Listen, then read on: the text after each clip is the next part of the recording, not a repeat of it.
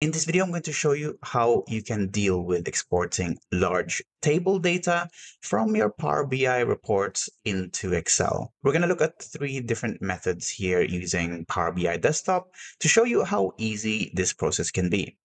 All of that and more. So without further ado, let's get started.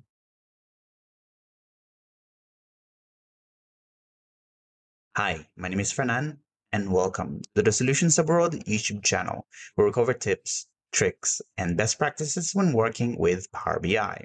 I upload new videos every week, so make sure you hit that subscribe button and the bell icon to get notified when a new one is out.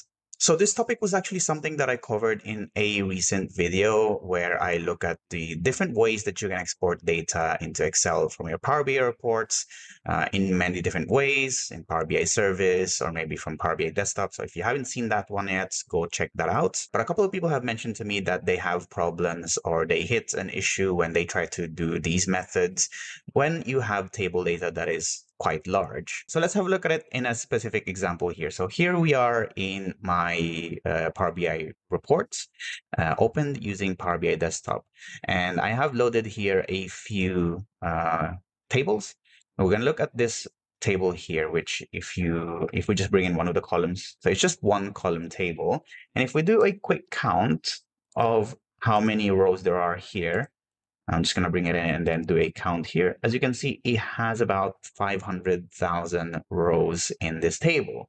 Now, visualizing it is fine. I mean, obviously, it just means that it's going to be a long, long scroll bar to use. But the issue comes with trying to export it using this method. So if you hit export data using this option, you will get this error where you will it will warn you that there will be some data sampling that will occur. So if you hit continue and export it this way, what it means is that Power BI will export the data for you, but not the full data. And that's because there's just too much data in this table for it to export it by itself like this. So you won't get the full kind of 500,000 rows that you would normally or you would expect from this. So let's have a look at the first easiest way that you can get this data out from Power BI into Excel by simply using the new DAX Query View feature. So we're going to hit continue here. Actually, we're going to hit cancel. And instead of letting the sampling occur, we're just going to go to this DAX Query View here on the left-hand side of the screen. So what we'll do is we'll simply replace the top N here. Instead of using top N, we'll just simply refer to the sheet that we want to evaluate. We'll remove the top N as well so that we just get everything. And if you hit run, you'll see that it has the 500,000 rows that that we have on that table. And from here, we simply just copy the entire table, open up Excel, and paste it here. So as you can see, it's giving us all of the data that we expect in this export. If you're using this method, however, you just need to be aware that it works for data or exporting data up to 500,000 rows. Beyond that, your data will simply just cut off and you won't get the full export that you need if you have tables that are more than 500,000 rows. If you want a more reliable way to export data beyond 500,000 rows, I would highly recommend kind of looking into using external tools because they're pretty easy to use and actually lets you export your data fairly easily. One of these tools that I would recommend is Bravo by SQL BI. So it's one of my new favorite external tools because it does a bunch of things that kind of really makes my life easier, like being able to create calendar tables, for example. I did cover it in another video if you want to learn more about it, but another feature that it has that is really useful is its ability to export data.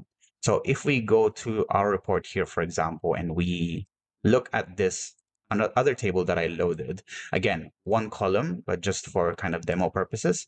And if I just simply do a count here, you will notice that it has about 1 million rows. And using the DAX Query View, we won't be able to export all of that. So what we're going to do is we're going to go to the external tools here, click Bravo. Then from here, as you can see, it does a bunch of things like, checking, analyzing a model. But the specific feature that we want to look at is the export data here. So from here, it will let you select which table you want to export. So for example, here we select the 1 million table, and you can see that it's giving us a warning saying the table has too many rows. So if we do and export it as it is in Excel, it might lose some details. So we're going to export it as CSV instead. As you can see, that removes that warning. And if we hit from here, export selected here, and there we go. So as you can see, we've managed to export that table with 1 million rows in a CSV file format. So if I just open that very quickly, so this is the file that it exported. So it's giving us the data itself, the name of the column, and as you can see, it's giving us the full 1 million rows that we needed from Power BI into Excel. Another tool that you can think about using if you already have it installed is DAX Studio, because it's been around for a longer time than Bravo. So you most likely already have this installed, but the same general concept applies to using this external tool. So if you hit DAX Studio from here, it will open up the DAX Studio window. So when you open up DAX Studio, all you need to do is go to Advanced, you need to go to Export Data, choose CSV, choose where you want this to be stored in. So we'll leave it in my desktop for now. Hit next, and here you can select which tables you want to export. So we'll simply choose the table that we want to export. And then from here, you simply wait. And there we go. So as simple as the Bravo option. And that's really it for those 3 different methods that you can use to export your data. The benefit of using these methods is that you can actually do them all offline, which means that you don't really need a kind of Power BI Pro or Premium subscription if you wanted to do it in the Power BI service, for example.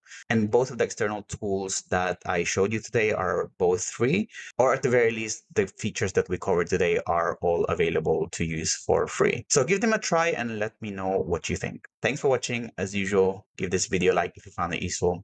Give it a dislike if you didn't, so not to do better for next time. Ask your questions in the comment section box below so I can help you and you can help others. If you like this video, we have a Patreon page where you can support the channel and get exclusive perks like early access, demo files, and credits at the end of these videos. Thanks again for watching and see you in the next one. Bye-bye.